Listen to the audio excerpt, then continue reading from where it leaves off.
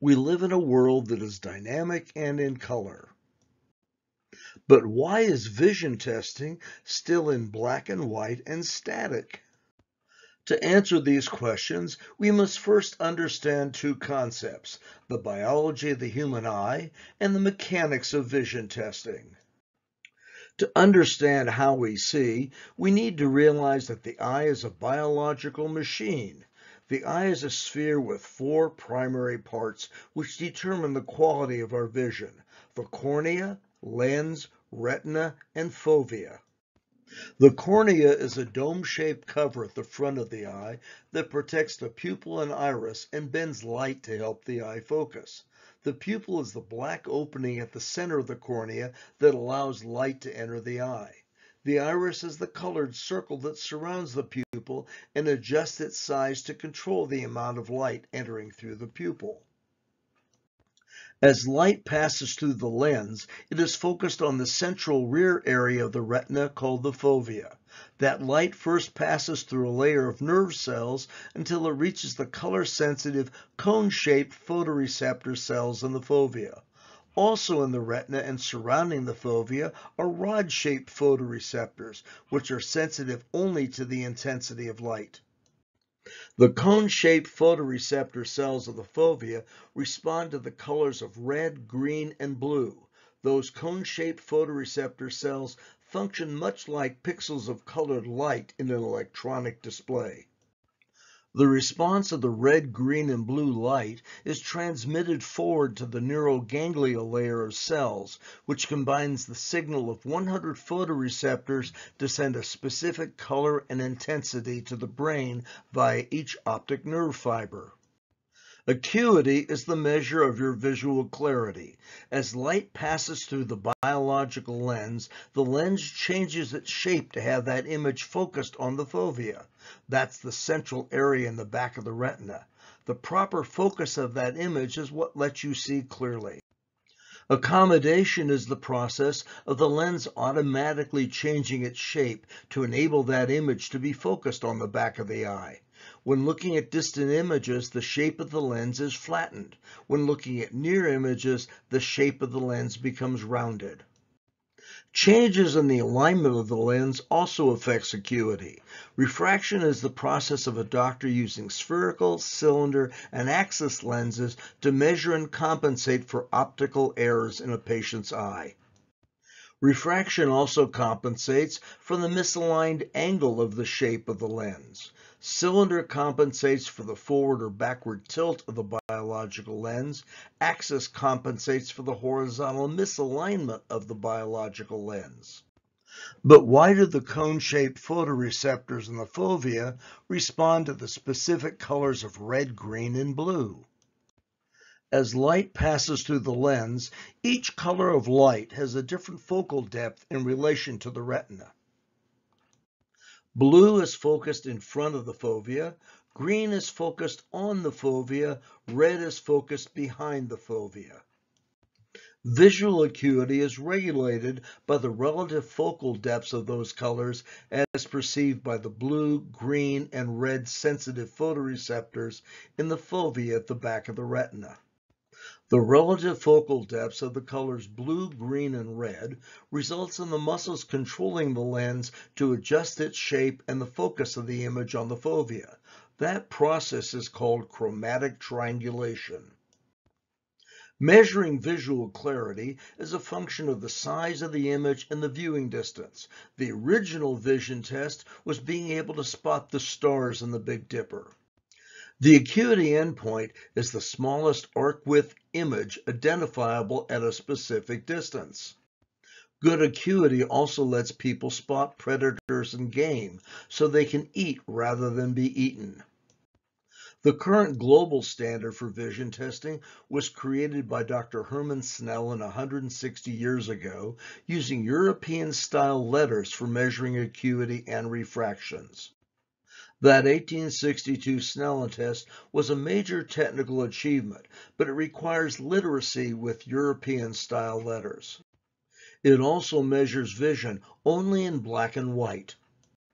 It is difficult to use with children or infants.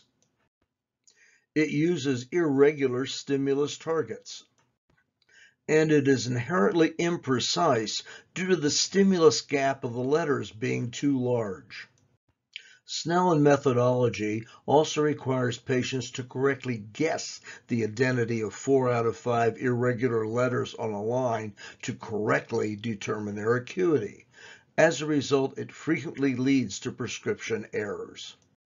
Snellen vision testing also consistently adds excess minus power and results in overcorrecting acuity and refractions by depleting the refresh and dynamic responsiveness of the photoreceptors. That overcorrected and inconsistent Snellen testing may also be a factor in the global epidemic of myopia.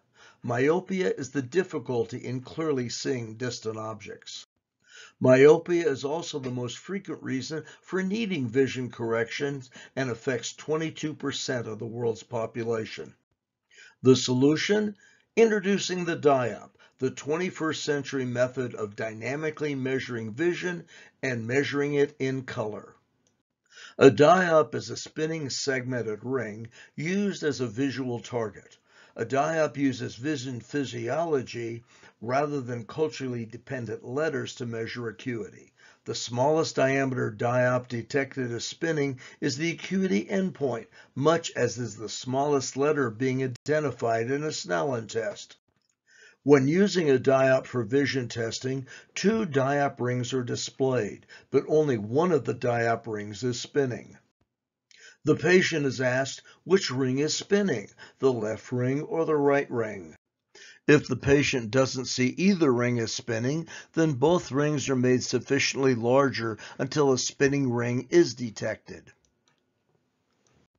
If a Dyop ring is detected as spinning, then both rings are incrementally made smaller as the spin location and/or direction is randomly switched until a spinning ring cannot be detected.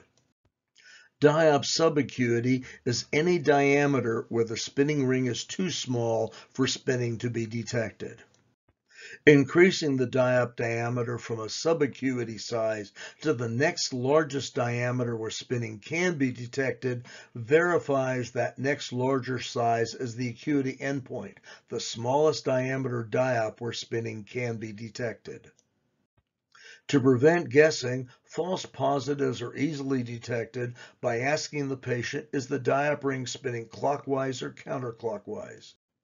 The result is that Dyop testing provides a rapid, precise, and consistent measure of acuity regardless of patient literacy, culture, or age.